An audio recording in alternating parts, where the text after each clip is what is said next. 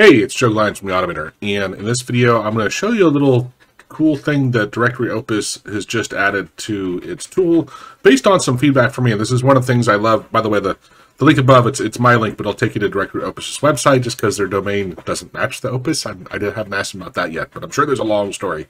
Anyway, let me demonstrate here first with Explorer. As I've said before, my taskbar is on the right, and I have a video on this if you're interested. It saves a ton of space because down below you can only see so much, and we only have so much height. You know, we have a lot more width, and so I don't understand why the default is there, especially with Windows 11.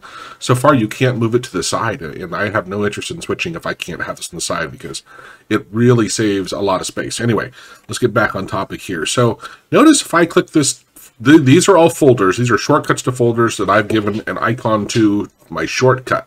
Right now, this temp one, and so now it's opening with Directory Opus because it's now my default browser, file browser.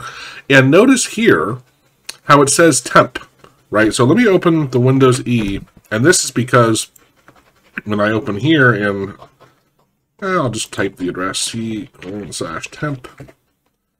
Notice here also we have this skull icon. Now, if I was on a different folder, it's just going to have this default folder. And what I like to do is now, unfortunately, if you just change the shortcut to it, that doesn't work. What you have to do is come in here, and let's say if my FFmpeg, I wanted to change this icon, so I'm going to right-click on it, go to Properties, and say Customize, and change icon. And here I would pick an icon for this purpose. I'm just going to pick, it doesn't matter, hit Apply, and OK. And now actually with Explorer, I bet Opus will do it right away. However, Explorer, often I have to close it and restart it. But let's jump to that folder. I think I can paste it here. And notice it's picking up that here. And what's really, really convenient about this is when you have a bunch of them, this makes it very easy. Like if I have multiple things open here, it makes it very easier for me to jump between these two. I don't have to figure out and read. I can use that icon, right? So it's really, really helpful. If this is something you're interested in, what you can do is come into Opus, go to Settings, Preferences. What I did, this is such a great tool. You can type down here, let's see, I think I said like folder icon, and oh, look, use current folders icon. And check this out. If you turn this off and hit Apply, it turns it off dynamically and turn it back on, so you can see so easily. I don't have to go apply, close, don't I like it.